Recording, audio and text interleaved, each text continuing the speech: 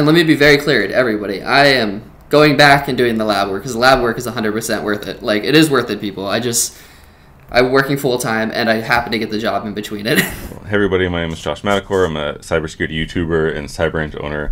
And we have Michael here. He is a CyberInch member, and he did a bunch of stuff and ended up landing a nice job in cybersecurity, and he agreed to like come on and talk to us about his journey. So thank you so much for joining us. Yeah, absolutely. I appreciate you having me here. Yeah, thank you. If you don't mind, do you want to do a brief introduction of yourself and kind of tell us what you're doing before you decided to get into IT and cybersecurity? Yeah, super short story. Long story short, I worked in bartending, jumped into Verizon for a long time. I did business, management, leadership, so kind of worked in a little bit of tech. Ended up having the opportunity to leave, went back to school, and then kind of just slipped into a contract job, and that propelled me into what I did here, about a 2-year range after leaving Verizon. But the crazy part is I worked for Verizon for almost 10 years. So oh, wow. What were you doing for Verizon? It's funny. Honestly, I just came in. Somebody walked into my job one day and was like, hey, you should do this. And it was sales. So I did sales, and damn, I did really, really well at it. So I was very proud of that job. But I hit like a point where after like management and working in business, sales, and operations and doing risk with Verizon, I wanted something more tech-lined, something more, skill-based that I thought. And so for me, I kind of wanted out. So I took a really big risk. Did you go straight from Verizon to your current cyber job, or did you have like a different IT job before then? No, I didn't have a different IT job then, but I was training. So Verizon paid for school. So like I took like the free Splunk training back when I was at Verizon. I started taking college classes, and I was always into tech. I was a kid. I was one of those people rebuilding a computer at a young age. So I kind of knew like what I was doing, but I didn't have like official training, and I had no actual job training that was tech. But I mean, at Verizon, I like understood M2M and smaller stuff. I wasn't large scale. Oh, gotcha. Okay, cool. And then what's the new job you got, like the title and stuff, and like what do you know what you're going to be doing yet? Yeah, so it's risk management specialist. So far as I just got the offer literally last week and signed it. So I haven't had a huge conversation with the manager yet, but he was an amazing person, great to talk to. So a lot of it's going to be coming in and I know they're about to get their annual risk assessment from the government. It's about to happen. So I'm going to kind of get thrown into the fire with them to help on that, but it's cross-team functionality. So I think the big thing for me was I have that experience where I was a leader in Verizon, so I had a lot of employees. So I know how to work with like cross teams. So I think my tech experience and that ability to work with people and lead and very people friendly was like a big deal for them. Okay. Oh, that's cool. Yeah, I was gonna say being in sales for a long time, like it really helps more than people think it does, especially if you do a good job. It's like a lot of transferable skills, I feel like. Yeah, I've had actually, funny is like I was in Discord groups and I've had people like tell me to take that experience out when I was applying for jobs. And I'm really glad I didn't listen to them. I shortened it severely, but I didn't listen to exactly what they said. I don't know why they would tell you to like remove it. Sales, in my opinion, sales is like really it's hard to do well. And for me anyway, I guess it depends on the personality type, but I kept more of the management side than I did the sales side because I wanted to show that like, hey, I can work with different types of teams. It's been a long time, so I can't remember the term, but there's like a term for working with people that you don't actually have control over. Like I can't make somebody do it, but I can be like, you should do this. Yeah. That's like, I have this kind of job. I was like a program manager. You don't have, I forget what it's called. You have to like build rapport and like get them to do something, but you can't, make them to do it, Yeah, I was just talking to the current manager that I'm taking the job with. He was saying the same thing. He was working with like the engineer department. Hey, why aren't we doing it this way? And he was talking to me about like, I don't want to give too much of a company, but it was a manpower versus cost issue. And it's just kind of relating. So that's something I've dealt with before. Gotcha. Where that human element where they know it's not working, and they don't need you to tell you it's not working. They want to see how can I speak for you to higher ups to get done what you need. Gotcha. Yeah, that's like really important. That's like an important theme in giving advice, like being able to translate stuff to senior leadership, Absolutely.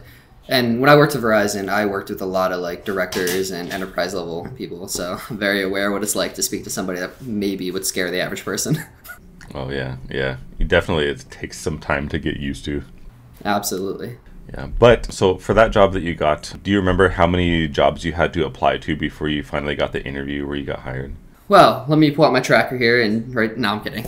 I actually kept an inbox where I had like jobs applied and jobs denied. It's long. Like I could scroll through it. I'm telling you, it was a long time. So I worked for Verizon for I think exactly about 8 8.5 years. I did school I got an entire associate's degree in 1 year flat. I got a job before I graduated my associate's degree. I worked that job for 5 months and got a new job that I just left. So ideally, we're over 100. It was definitely over 100. But okay. I want to like set the message too. I did the thing that the internet tells you, because you'll see it everywhere. It's like you just need to mass apply. And what I learned is it's not always about the quality. It was the quantity of my resumes, because I go back, I wasted so much time sending out bad resumes. Oh, the quality of your resume is really important. Okay, yeah. I think so too. And I think quick apply, like that quick apply button, I don't think that works as well as some people think it does.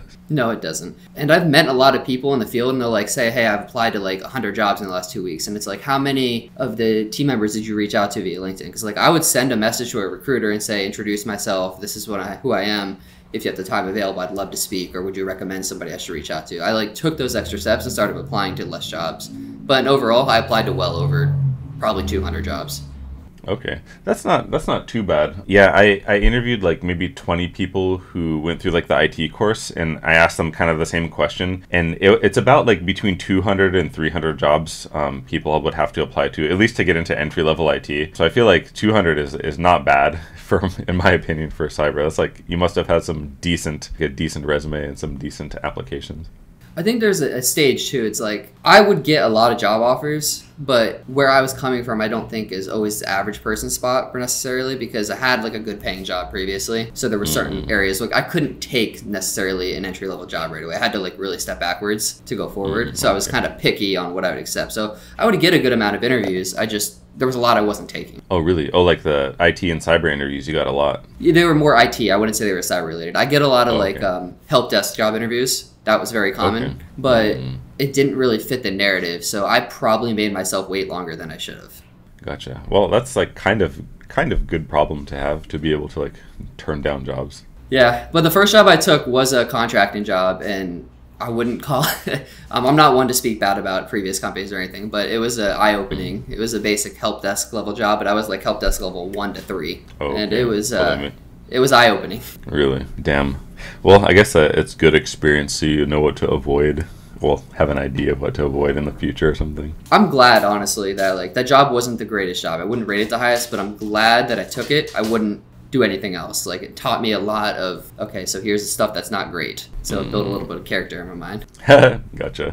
That's a good way to think about it. And like, people are always curious about like people's credentials and stuff, like what it takes to like get into the field. Do you have any like certs or anything like this? You said you had an associate's degree. Do you have like anything else that you so I did school when I was younger. When I got into Verizon, I made so much I stopped going to school. Then I went back after, and I just got that associate's degree in about a year. I had the Network Plus, I got the Security Plus, could get the CISA Plus, but I got it cheap, and I just didn't want to pay for it, and I already had the job, so I was like, I'm not going to pay for it. I have spent time, I bought like training books for the CISSP, like that's in my process. But really just the Network Plus and the Sec Plus. I did a like multi-DevOps cloud program that was like 2 weeks, where it taught me how to use some cloud platforms and like things of nature like Terraform and just spinning up like a website. So I like did some of that. I would join some like other webinars and classes, but I didn't just do tech stuff. I took like public speaking classes in between that as well. Okay, damn. I'm glad you bring that up, because that is significant anyway. That's like really good. So yeah, I wanted to kind of mix it. I didn't want to just flourish in tech, and you get burnout, I think, after a while. If you go like cert to cert to cert to cert, I don't know about everybody. Sometimes I would get a little burnout because it was like study, cert, study, and like it got a lot. Gotcha. And then from the time you decided, I want to like, work in cybersecurity, do you know like on average, like how much time do you think you spent per day like doing something toward that goal, like studying or practicing speaking, etc.? Are we counting like listening to the daily cyber threats on like YouTube and stuff and everything? Yeah. Oh sure. Man, weekdays, I won't say weekends because I try to free myself off my weekends to breathe a little bit. But weekdays, like 2 to 4 hours. I think 4 hours is pushing it. But there are probably some days, because you would post labs, like you had like a AD lab and you had the Sentinel lab to make your own SOC. Like I would do those on the side, and then I'd be listening to daily cyber threat briefing. So like it would depend. Some days it'd be up to 4 hours, but I would say anywhere 2 to 4 hours. Gotcha. That sounds about right. Like when I'm trying to like study and go hard, I notice if I try to like go more than 4 hours, I get a lot of diminishing return. Like I'm really tired and it's hard to like absorb them, but that's really good. Yeah, I like to ask people in interviews like this kind of stuff, because people get like a misconception, like you just like go through the cyber range or you get Network Plus, and then people like attribute your like job to that. But actually, you're doing like a lot of stuff, right? Many hours like per day, and you're conscious about your like efforts and stuff. So I just want to give people the idea you're doing a lot. So that's kind of what it takes, in my opinion, to break into cyber. So like good work on those. I appreciate that. Yeah, I think there's definitely other people I've seen that I just feel like they're, and it's funny because like you say that, and I feel like some people do so much more than me, and it's wild, and it almost doesn't feel like I do enough sometimes. So I like to tell people, don't get down on yourself. You're doing the thing you need to do. Yeah, and like the people who end up hiring you, like all the employers, they care about like different stuff, right? So one person could care like really a lot about how you speak. Another person can care a lot about degree. Another person cares about certs. It's like hard to know. So if you make a nice package of yourself, that kind of increases your chances. And I think that's good what you're doing, like working on speaking and stuff too, because that is like, it's something, right? Absolutely. I mean, I've had to do that too in my previous role too. So we had like Toastmasters, where the company would give you time off to join Toastmasters. I'm not saying I did that, but they would let people do that. Nice. I was legit like considering to join Toastmasters. I was like, this is before YouTube. I was like, I'm gonna climb corporate ladder and become a CISO. I'm gonna like do Toastmasters, and I was going to, and then the pandemic happened, and then I just ended up doing YouTube instead. Hey, I mean, I think this is brave, and I appreciate you. I didn't say it earlier, but I appreciate you. I'm sure a lot of people do. So thank you for doing the kind of stuff that you're doing. Oh, it's no problem. I appreciate you saying that. Cool. And then, are you allowed to talk about? You don't have to say like exact number or anything, but are you allowed to give a salary range, and if you had to negotiate for those at all? I was thinking like how to say this without saying it everything, because I figured you're gonna ask. I've definitely I looked up the averages. I got the higher of the average, but I live in a more expensive area, so I'm in Northern California, so I kind of I expected that. I love the current roles I have now, but I do feel like I'm like exacerbatedly underpaid for what I'm doing now, so I feel like I got a much more fair market. But when I average it out, it's closer to the 6-figure range. Okay. Oh, it's pretty good for the first cyber job. Damn. Yeah. Well, the job I have now, technically, I do a lot of cybersecurity. We're actually labeled as is it system security officers, SSO? I can't think of the actual title. But the job doesn't recognize us that, but the military side does. It's kind of weird. So I do a lot of cybersecurity now. I just do IT and cybersecurity now. There was no generalization. So the risk job is specifically risk, which will be nice. But yeah, very good pay, to be honest. I'm very excited, finally. Cool. I'm happy to hear that. And for people like watching, like you went through the cyber range and stuff, but I actually like don't know like how much you did in there, if anything. Like, did you do a lot of stuff in there? Or, like, how's your experience inside of there? So this is where I feel bad. So I joined it, but I got the job offer like pretty quick into joining it. That's so funny. So I didn't even get a chance to like delve into the labs too much. Literally, when I get paid again, I'm going to rejoin and start doing the labs because I want to get like the full value out of it. But honestly, when I say that, I want to retract that statement, full value, because I feel like I got ridiculous value out of just the networking aspect. Like reading other people's experiences was probably the most valuable part for me, and like actually hearing that. And for me, I get like a lot of imposter syndrome to answer somebody's question on something small. It feels good because it's like I don't know that I feel like I should be answering this question, but I do know the answer to the question being asked. Oh, damn.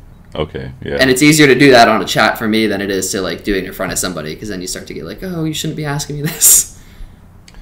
Gotcha. Yeah, that's interesting. I didn't expect you to say that. I realized like there's like a big network aspect to that, because there's a lot of people in there in the community, and people who are like smarter than me. So I'm glad to like hear you say that. Like the community aspect is good. And let me be very clear to everybody. I am going back and doing the lab work, because the lab work is 100% worth it. Like, it is worth it, people. I'm working full-time, and I happen to get the job in between it. And I'm studying. I'm still in school. Okay. Oh, are you in WGU? Yeah. I literally did I knocked out 2 classes in 2 weeks. I have 1 more class, and go straight in. Nice. That's pretty good. What program are you doing? I always forget the full name. It's the Accelerated Bachelor's and Master's. Okay. Yeah. Okay. I know this one. And I have a coworker of mine that's doing it too. And I work 4 p.m. to midnight, so I do not work regular hours. Okay. Oh, why is it like that? Is it like, are you doing like some incident response type stuff, or is it just like a weird shift? So my current role that I just put the 2 weeks in, it's labeled as a technical support specialist, but I am a sysadmin and security officer essentially for the Air Force and Army. Oh, dope. Damn. Yeah. There's like a group of 6 of us, and we do a lot of different stuff. I've done back end, like developing a web server. I do mass patching, server outages. I deal with the military constantly. So we have to cover that 24/7. So I do the midday shift, and that was not for me. I am not a night person. I made a mistake. Damn. Are you a prior service? No, I'm not actually. Oh, wow. I'm like one of the only people that's not prior military. That's funny. And then everyone around you probably is like, do they get confused, like how to address you? Like they don't know if you're like a prior. I guess I should be specific. My company is a Sacramento-based company. We're contracted for the Air Force and Army. So it's a contractor company, but a lot of my team is previous military. I'm like one of the only few that has never been in the military. Now, military family though, so I'm familiar. It's not like out of the blue for me. Okay. Oh, okay. Gotcha. That's cool. That's cool. Damn. I guess maybe one final question. Like the final question, as somebody who like worked on that transition from a non-related field, like made your way into tech and cybersecurity eventually, like what advice would you give people watching who might want to follow in your footsteps? You know, to be kind of lame, 2 words: commitment and preparation. Oh. So commit to it, and that's the part that took me the longest, was honestly just committing, and it's honestly just starting it. Just do something small, listen to somebody, talk to somebody about it, but it's being prepared. So, and what I mean by that is kind of laying out like a guideline, like using somebody like you to watch the videos and see what a guideline looks like, and trust like what other people have done. It does work. There's a reason it's out there, and they're trying to help. Like you're out here trying to show people, you know, it's not necessarily the same stepping stones for every single person, but it's a pretty general pathway of how you're going to get there. And trust people, and don't be afraid to ask questions.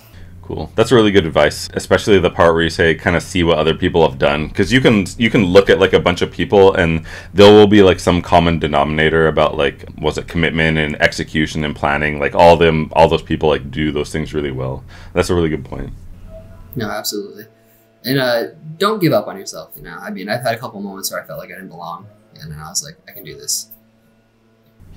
Yeah. I know what you mean by this. I have this feeling sometimes, like when I'm making something, I'm like, I can't do this. It takes too long and too much energy. But like, surprise, if you keep like working on it even slowly, like you'll get what you're after, like eventually. So I 100% agree. Yeah, thanks so much for doing the interview. We really appreciate it. For sure, it's going to help a lot of people. So yeah, thanks again. And absolutely, I appreciate you, and I'm sure everybody does. Thank you for doing this. Thank you.